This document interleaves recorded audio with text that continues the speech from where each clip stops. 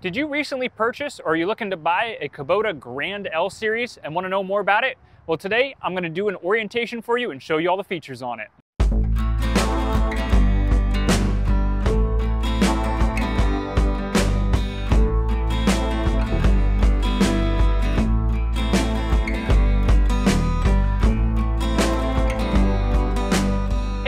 Zach here from Kubota Lynchburg, and today I wanted to go over the Grand L Series, which for Kubota is multiple different models, but they're all very similar. So we're going to do an orientation video to kind of show you the basics on the tractor, how to operate it, a couple of the key features and key things to do or not to do, all your service intervals and everything like that.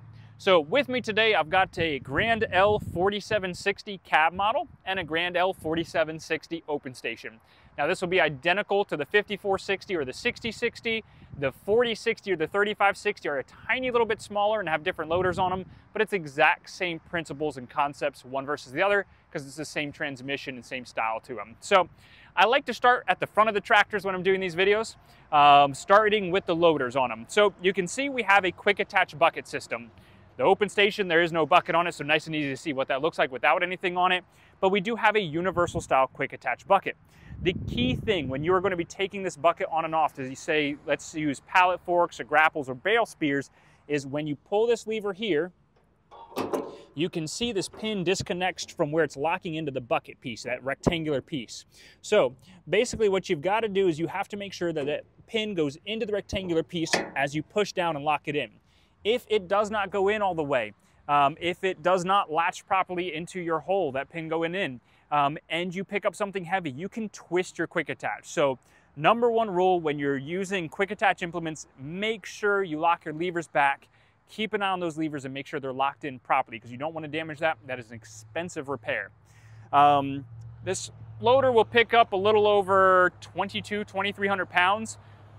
On the 4060 and the 3560, you're probably closer to about 1,800 pounds, but you can still pick up quite a lot of weight with it. If you are picking up weight, make sure that you have counterballast on the rear as an implement or fluid-filled tires. So usually you want to put an implement or a ballast box on the back of the tractor. The Grand L Series does come with a load level indicator, which is nice. So if your bottom of your bucket is going to be level to the ground, when you have kind of this indicator right here, you kind of have to come around and take a look at it. So this rod system, when these two tabs line up, and you can see this easily from the cab of the tractor or the open station model, when these two tabs line up, you know the bottom of your bucket is perfectly level with the ground.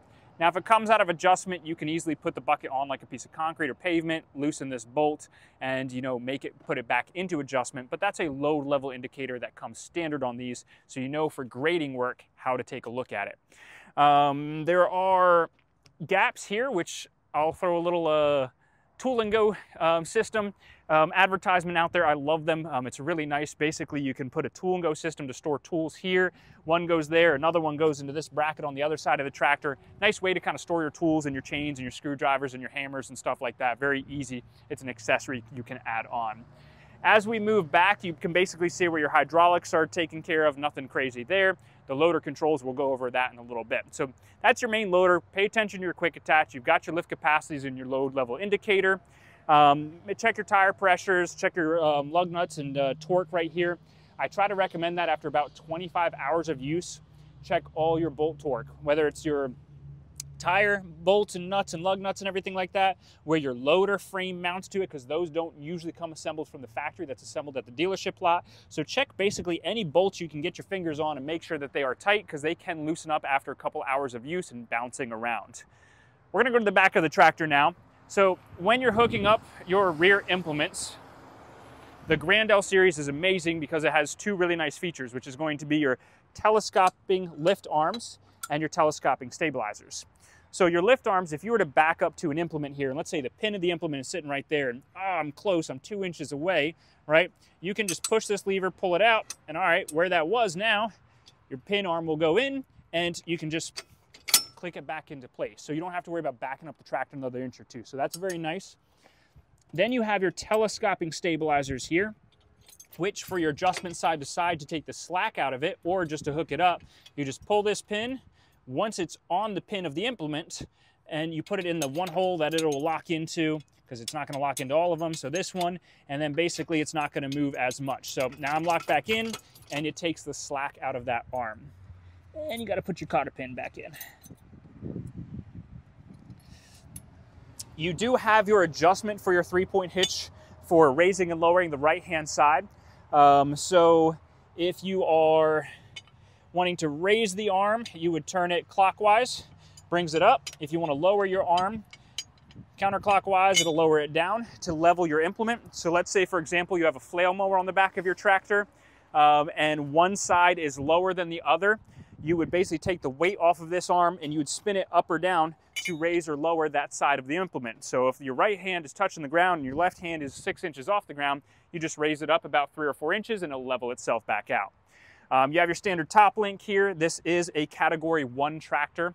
Even the 60 horsepower is a Category 1 tractor, so your normal Cat 1 implements will work just fine with it. You have a drawbar here, so if you're hauling equipment or hauling this around on a trailer, you can put a D-ring here and run your chain through it or run your strap through it. Recommend chains. Or if you're hauling like a trailer or a piece of hay equipment or a heavy-duty bush hog, that's where you're going to use your drawbar for. And then you have your PTO underneath this rubber cover right here. This is going to be your PTO shaft for hooking up your attachments and your implements like your bush hogs, your tillers, or anything like that to it. This Grand L series does have these extra hydraulic lift cylinders, so you can pick up a ton of weight with this 3-point hitch. I don't even know the lift capacities on it, but you can pick up a ton of weight with your 3-point hitch on it. Got a slow moving vehicle sign. Hidden behind that is your windshield washer fluid, because you do have windshield wipers on the front, and you can actually add windshield wipers on the back of this if you have the cab model. Obviously, don't need it on an open station model. So that's basically your 3-point. Very nice controls on the telescoping stabilizers and lift arms. Really easy access to the 3-point. It's a good heavy-duty 3-point hitch. So now we get to the fun of the Grand L, the interior. This is where it gets complex, and we'll look at cab versus open station.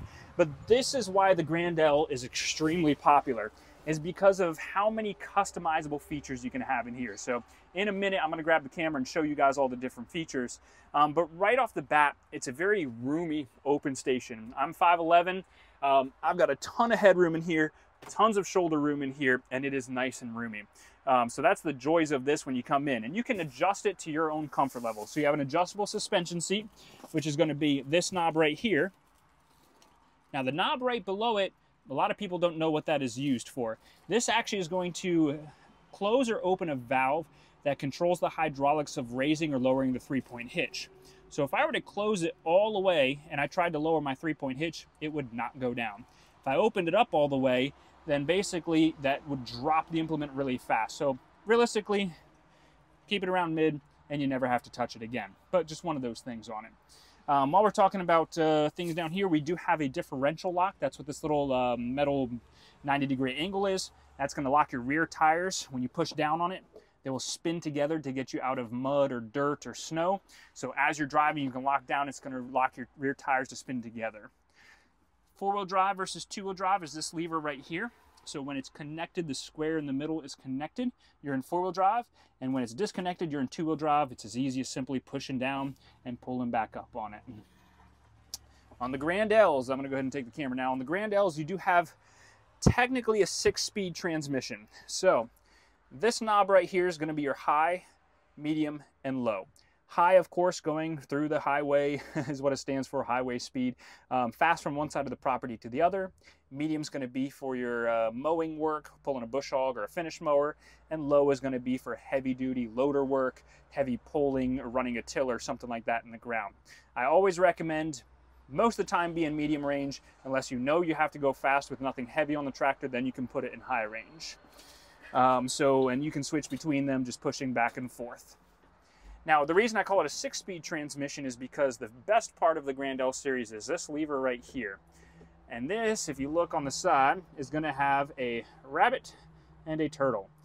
So each one of those high, medium, or low ranges has a high and low speed in and of itself. As you're moving, as you're driving, you can just flip this lever up or down, and it's going to instantly change your speed on the go from high to low. And this is huge because a lot of times you want that small adjustment in speed whether you need to slow down just a little bit to go through some trees or speed up to go through a field, and you don't have to stop the tractor and try to wiggle this into range and everything. You can literally just switch it right there. So that switch is probably my favorite part on the Grand L series. That and probably the telescoping stabilizer or telescoping steering, so you can basically, or it's not telescoping, up and down. Very comfortable, very easy, makes it nice when you're in the machine. Now if we look back behind this, you can see that we have an auto throttle advance button. What that is going to do is that is going to link your hydrostat pedal over here with your engine RPM. So as you push harder on the hydrostat, your RPMs are going to increase. So basically that's auto adjusting your engine RPMs to the speed that you're trying to get out of the tractor. Because normally if you have, let's say, RPM set of 1500, which is really low, and you mash that to the floor, you're going to bog down and almost stall out. You might even stall out. But that would basically increase your RPM so you don't stall as you're going faster. So that's the auto throttle advance.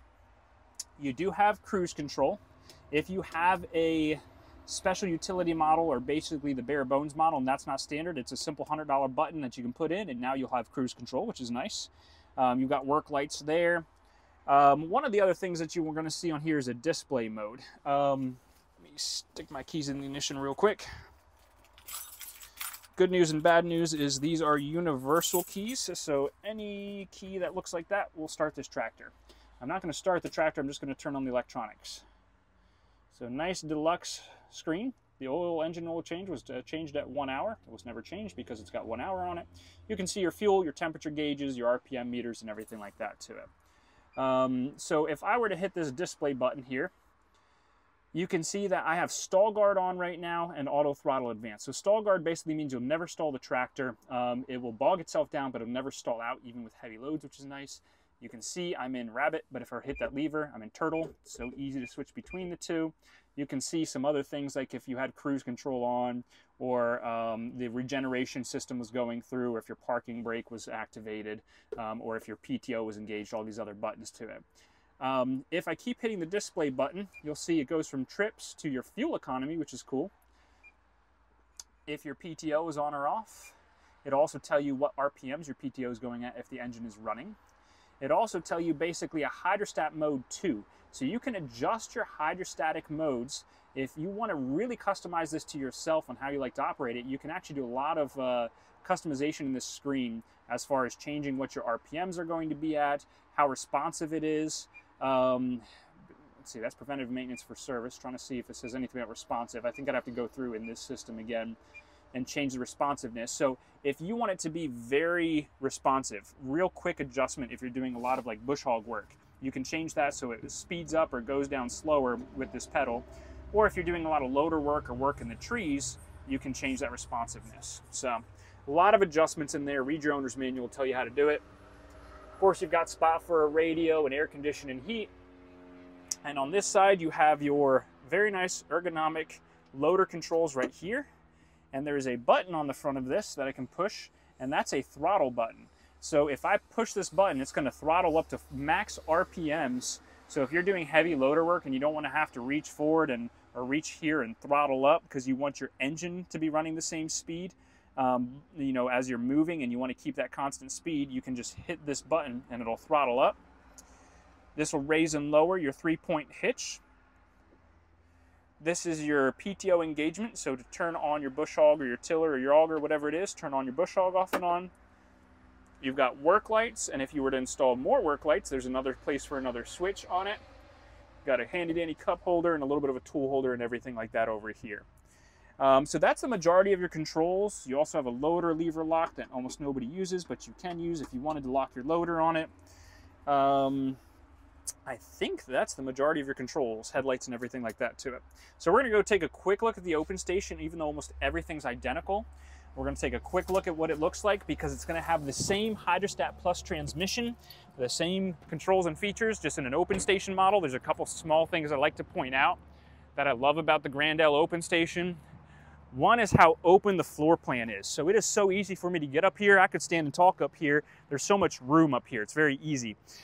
Also, you have these little plastic guards. Keeps the wind off your feet if it's cold.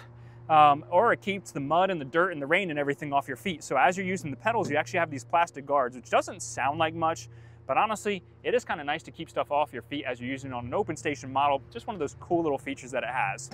Still has the great tilt steering column, still has the high and low range and all the exact same control layouts other than your radio and AC and everything like that to it. So the open station model is very similar as far as operating it, as far as customizability and everything like that. Last thing I'm going to do is go over the service intervals and what to service and maintain on it. The most important thing about a tractor is keeping it well greased. So anywhere there is a pivot point with a pivot pin, there is going to be a grease fitting. So there are a ton of grease fittings on here, read your owner's manuals, but anywhere on the loader there's grease fittings. On the articulation of the tractor there's grease fittings. On the 3-point hitch there's grease fittings. So keep it well greased. Every 10 to 15 hours, keep it well greased. Any good old red lithium grease or moly grease or anything like that will work. There's no special grease for it. If you were to open the hood, there's a little pin you pull here and pull this guard forward. So, you know, basically this pin pulls out, leans forward, and then there's a ring here you pull, and that unlocks your hood, and a little bit of pressure and it'll pick itself up, which is nice. If you were to raise the loader all the way up, you have a little bit easier access, but your main service points in here, and you can see we haven't done the pre-delivery inspection on this one yet. It's low on coolant, so you do need to keep the coolant at the full level. It's easy access to your battery for jumping it. There's some extra fuses and everything down there as well. One of the important things if you ever start overheating is you have your radiator screen here, so you can pull this out and brush it off, clean it off. If you're overheating, this is the first thing to check on there. You'll have your air filter back here, giant air filter. Keep that clean, blow it out with an air nozzle or something like that. You only have to change it every 200 to 400 hours. It's not often you're gonna be changing that. Down low on this side, you can see there's more grease fittings, and more grease fittings here where everything pivots. You're gonna have your oil filter there. So when you do your first change, I'll talk about that real quick. At 50 hours, you're gonna do your break-in service. And that's going to basically be a 50-hour break-in, which changes your oil filter and your engine oil, as well as your hydraulic and transmission filters. So at 50 hours, oil filter, engine oil, and both the hydraulic filters, and of course grease well before then. And your hydraulic filters are tucked up, you might be able to see it right behind the fuel tank. So you might be able to see it back in there. Yeah, there you can see the canister of the hydraulic oil filter. So you want to change those at 50 hours as well to get all the break-in debris out of your system. So check your bolt torque. Please check that because the things will loosen up. Grease everything. Oil, hydraulic filters, and engine oil itself, not the hydraulic fluid, at 50 hours. After that, it's every 200 hours that you can do your hydraulic systems. Oil, I recommend every 100, 150 hours you change your engine oil on it. On the cab models, you do want to clean out your cabin air filters because you have an internal and external circulation, just like your car does. You can push that button to change it between drawing in air or using the internal air. Check those cabin air filters every once in a while as well. Keep them clean and you'll stay a lot cooler in the summertime. So that's your overall orientation on the Grand L series. Tried to hit as much as possible, but if you have questions, of course, leave me a comment, let me know.